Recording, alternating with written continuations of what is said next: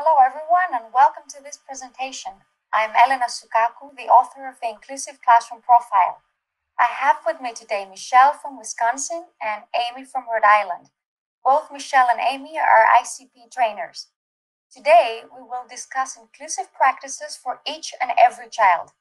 We will focus on 12 areas of inclusive practice that can be assessed using the ICP assessment measure and ways to support their application in early childhood classrooms. In the first part of our session, we will share information on the ICP assessment tool and 12 practices. Next, you will have an opportunity to take a closer look at one of the ICP practices and what it looks like when used in a classroom. In the third part of our session, we will present a professional learning program developed for one state to support implementation of the ICP practices through coaching. The Inclusive Classroom Profile is a structured classroom observation measure designed to assess a set of evidence-based inclusive classroom practices in early childhood programs. Ratings on the ICP items indicate the extent to which classroom practices intentionally adapt a classroom's environment, activities, and instructional strategies to encourage children's active participation in the group through adjustments that might differ from child to child.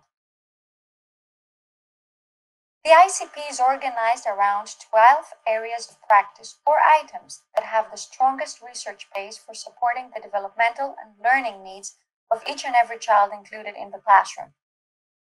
It uses a 1 to 7 point rating scale to define quality within each of the 12 practices.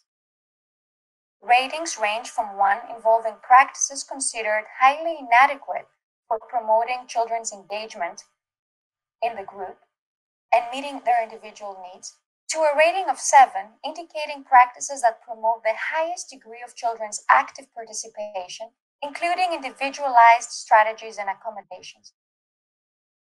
The ICP tool is designed to complement existing program quality assessment measures and standards by focusing on everyday inclusive practices at the classroom level. So what makes the ICP practices inclusive? In the ICP, inclusive are practices that first of all consider each and every child. They are the evidence-based practices that on one hand scaffold and support the individualized learning needs of every child, while at the same time encourage active participation of all children in the group. We often perceive these two ideas as mutually exclusive, but in high-quality early childhood classrooms, we need both. Solely focusing on children's participation without embedding strategies that support children's individualized learning needs neglects the diverse learning profiles of our youngest learners. Likewise, recommended specialized interventions can still be implemented in non-inclusive ways if they consistently neglect opportunities for children to be actively engaged in the classroom's activities and interactions. So in the ICP, high-quality inclusive practice for all children lies in the marriage of these two ideas. Now let's take a look at how the ICP is designed to be used. The ICP can be used in several different ways. As a research tool, it can be used to measure and compare quality across various types of early childhood programs. It can be used to assess the effectiveness of specific professional development interventions, often as part of a pre and post design where the ICP can be applied to measure the quality of classroom practice prior or after the implementation of an intervention program that is being tested. The ICP can also be used in research to examine the relationship between classroom quality and children's developmental progress when linked to various children's outcomes or goals. As a classroom and program quality assessment tool, the ICP can be used to assess inclusive practices in a program to meet standards and establish best practices. In this way, it can also help identify model classrooms. The ICP can also be used to inform professional development.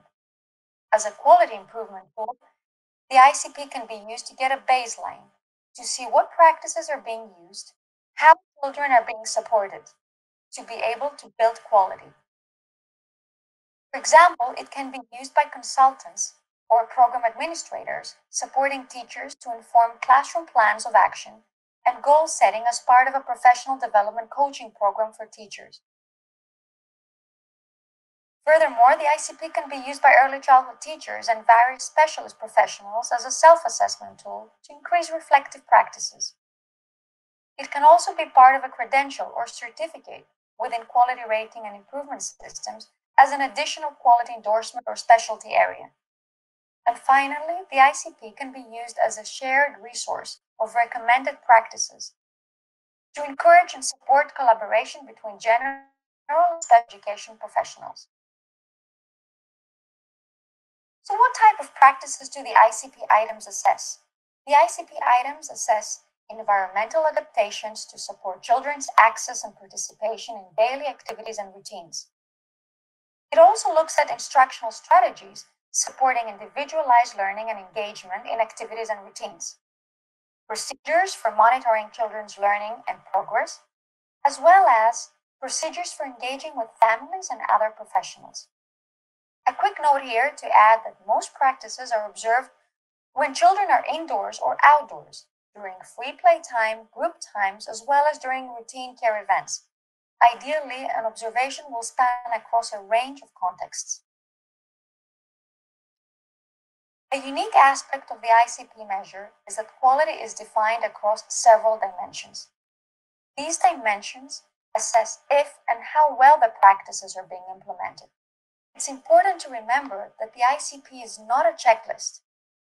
Different indicators focus on the dimensions that are important for rating and scoring, such as, for example, if a practice was implemented or not. Some indicators look at how often a particular practice was implemented. For example, did children have many opportunities during the day to experience positive feedback about their efforts in learning? Another important dimension is consistency.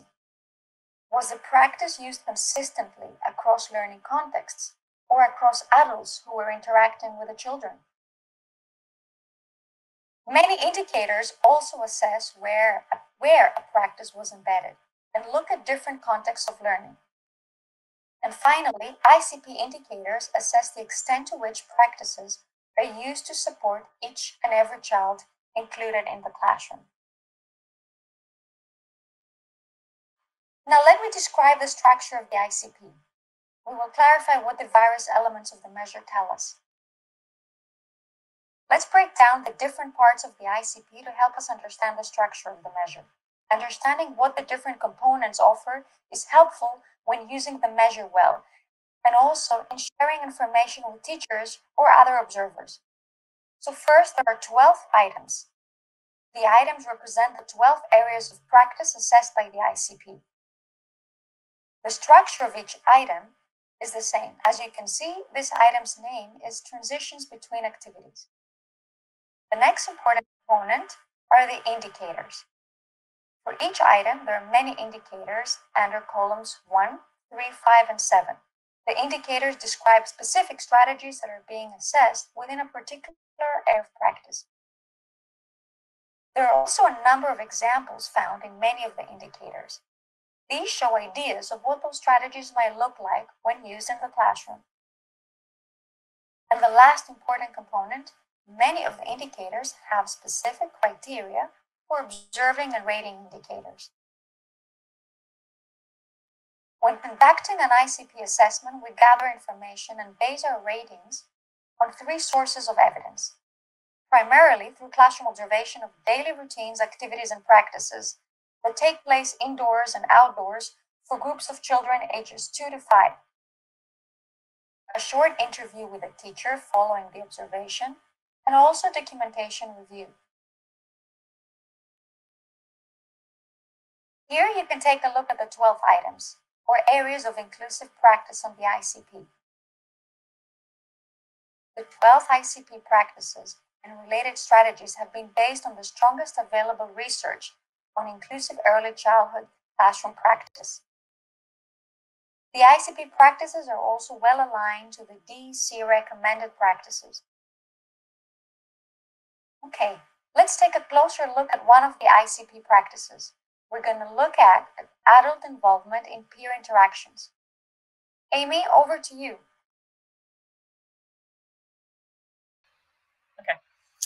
Thanks, Elena. We're going to take a closer look at item 2, adult involvement in peer interaction. This practice area, adult involvement in peer interactions, aims at supporting peer interactions and nurturing the development of relationships and friendships for each and every child. This item on the ICP looks at how adults set up the classroom with areas, toys, props, and materials to create opportunities for children to interact with peers, whether adults intentionally initiate social activities and games during the day, and the extent to which adults use scaffolding strategies to support children in initiating and sustaining social interactions and friendships with their peers. To illustrate some of the strategies that adults can use to support children's peer interactions, we're going to watch a video of a teacher working with 2 children during a transition time as they're transitioning into snack time. After the video, we're going to have a discussion about the strategies the teacher used to support peer interaction between the children. As we're watching the video, we would like you to consider the following 2 questions. What are the strategies the teacher uses to support peer interaction? In addition, think about how do the strategies benefit everyone in the classroom?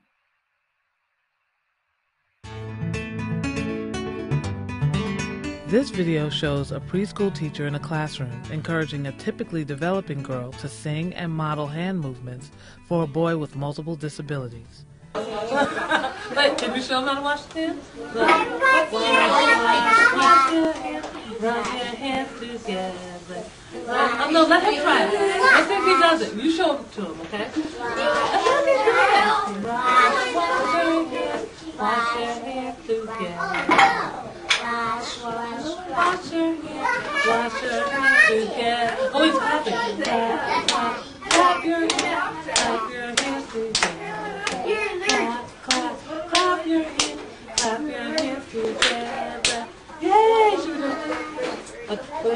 hands together. You want to do that? That's what Jack's doing. He's going up and down. Up and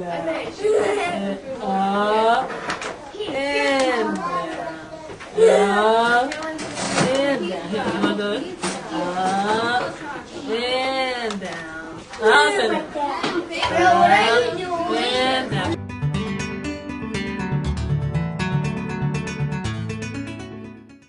Wow, what a great video! What strategies did you see the teacher using to support peer interaction? Well, Amy, I saw a few strategies. I think I noticed modeling when she claps her hand and with the movements of the song. She also used some verbal prompting when she was encouraging the little girl to help the boy be on his own. She also used proximity. She was in the game. She was close to the children at all times to facilitate their interactions. Really setting up that environment to facilitate those social interactions between the children. So now let's think about this a little bit more deeply. The teacher's also using intentional strategies. We saw in the video that the teacher's sitting behind the peer and she's intentionally enlisting support from the little girl. So let's talk about how this strategy benefited both children. How did it help the boy? Well, I think this helps the boy in 2 ways. We know from research that children learn best from their peers. Learning different skills from a peer can be fun, motivating, and a highly effective supportive practice. The teacher also builds more opportunities for peer interaction throughout the day.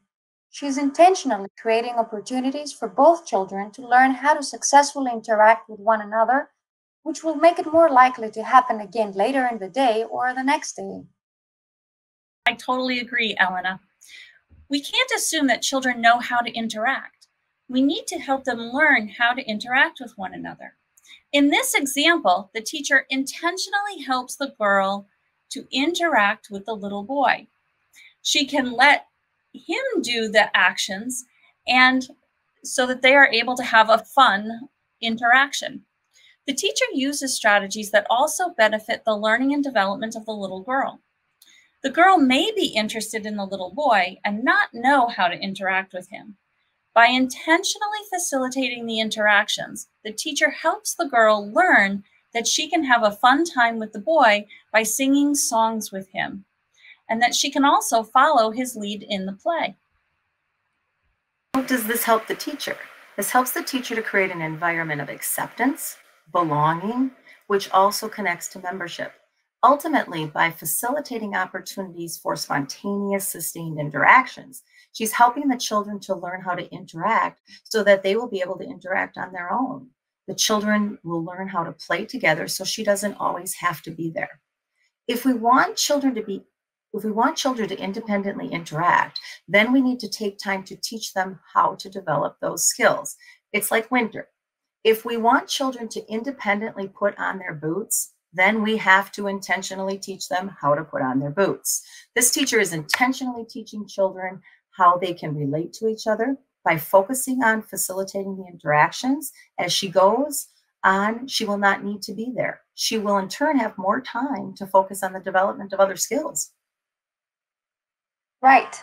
Teachers need to intentionally facilitate children's interactions to develop peer relationships. When we teach children to notice their differences positively and understand each other's ways and needs, we nurture friendships. Guys, now that we have seen how these strategies benefit each and every child, let's take a look at how these strategies align to the ICP indicators. If you look at the item page on the slide, you will see two highlighted indicators that connect to the practices that we just saw in the video. Take a look at indicator 3.3. Adults initiate social activities and games during the day. Clearly, we could see that this teacher was initiating social activities during this transition time. She did this by bringing the two children together so that they could sing a song together. So now let's take a look at one of the higher level indicators. Take a look at indicator 5.1. Adults actively support peer interactions using specific scaffolding strategies such as modeling and prompting, environmental arrangements, and peer supports. In the video example, we saw the teacher enlisting peer support by having the girls sing a song with the boy. The teacher embedded modeling when she provided hand-over-hand assistance to the little girl, and prompting when she encouraged the little girl to let the boy do it. In addition to setting up the game, as identified in 3.3, the teacher held the little girl's hands and guided her to use the hand movements. This taught the little girl how to interact with the little boy and have a successful experience. Having this successful experience will make it more likely for the two children to interact at another time during the day. Michelle is now going to share with us how we supported the implementation of practices with a small group in Pennsylvania.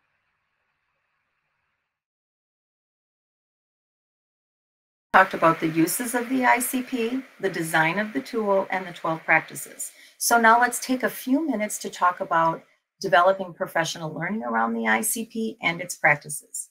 2 years ago, state child care leaders in Pennsylvania reached out to Elena and Brooks Publishing to request a tailored professional learning program for their state that was focused on the ICP. The group did have some previous experience with the ICP, as 3 of their state assessors had participated in the ICP reliability program. The 5-day reliability program had 2 parts. First, they attended an overview session, which really provided basic information on how to conduct an ICP assessment. The overview session was followed by 4 classroom observations in pre-K settings with an ICP certified trainer and an assessment of reliability proficiency.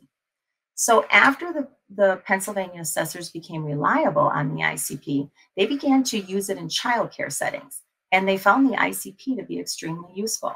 And they wanted to provide teachers with additional learning opportunities to continue the use of the ICP in Pennsylvania.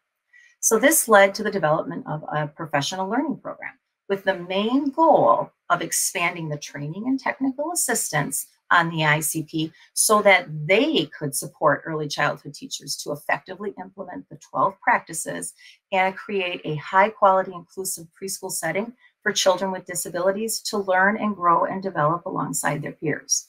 Today, I'm going to talk about the components of that professional learning plan and some of the lessons that we learned along the way. Okay, in the development of the professional learning program, there were 4 principles of adult learning that were really at the heart of the training and technical assistance. We ensured that all of the content was framed around the evidence-based practices of the ICP. All trainings included active adult learning strategies that were embedded throughout so it would increase the engagement of our participants. We intentionally created a safe environment for the professionals to have conversations and really engage in problem solving with their peers. And finally, we wanted the participants to engage in self-reflection and action planning to keep the work moving forward. So let's take a look at the various components of Pennsylvania's professional learning plan. It began with a state ICP training for early childhood providers. This included early childhood teachers, which included both regular and special education teachers, and early childhood quality coaches. The training was held across the state in various cities. The main focus of the full-day training was really on raising the awareness of the ICP. The training also promoted the implementation of the 12 practices and what they would look like in action in a high-quality, inclusive environment. In addition to the training, the Pennsylvania team supplied participants with numerous materials and resources that all aligned and did promote the 12 practices. We all know training alone does not change practice, so a coaching component was a must in the plan. There were 25 quality coaches who were trained on embedding the ICP practices into coaching to support early childhood teachers implementing the practices in their classroom. In addition, we discussed coaching techniques that would increase the likelihood that teachers could use those practices. The coaches had 2 full-day trainings that really went deep into the practices, as well as to provide support and coaching on all of those 12 practices. A rather unique component of the program was the use of guided observations to see the ICP practices in action. 6 of the 25 quality coaches then participated in 3 days of guided observations with ICP certified trainers. The observations allowed the participants to take their new knowledge of the ICP and apply it in real life classrooms, settings, and situations. The trainers and the participants debriefed each day after the observation, as well as they talked about how they might use the information from that observation to provide support to the teachers and the program. We believe this really was a key component of professional learning because it allowed for rich discussions about how the observation actually connected with the indicators of the ICP. The final component of the program was the development of a community of practices for all of the coaches. The program included monthly virtual community of practice meetings over 2 years and scheduled face-to-face events. The purpose of the community of practice was to provide coaches a way to share coaching tips, to discuss best practices, and to ask questions of their colleagues, and most of all, just to provide support to each other. The training team really did reflect on each and every step of the program, and they made adjustments as needed to meet the individual needs of the participants. Participant feedback was collected regularly and used in all future planning. We would like to share some of the data that has been captured so far, as well as a few of the lessons that we've learned along the way. Let's take a look at the data first. Ongoing participant feedback is needed and must be used to make adjustments to meet everybody's needs. From the feedback, we clearly saw that the guided observation training was highly effective in supporting the coaches to understand the application of the practices, and the participants reported feeling more confident about the ICP after the guided observations. The varied formats of the professional learning program were intentionally designed to promote collaborative problem solving. Components such as the community of practice were intentionally designed to encourage professional networks in Pennsylvania, with relation to the coaches to continue to work together, which hopefully will result in a more sustainable system. Hi, everyone.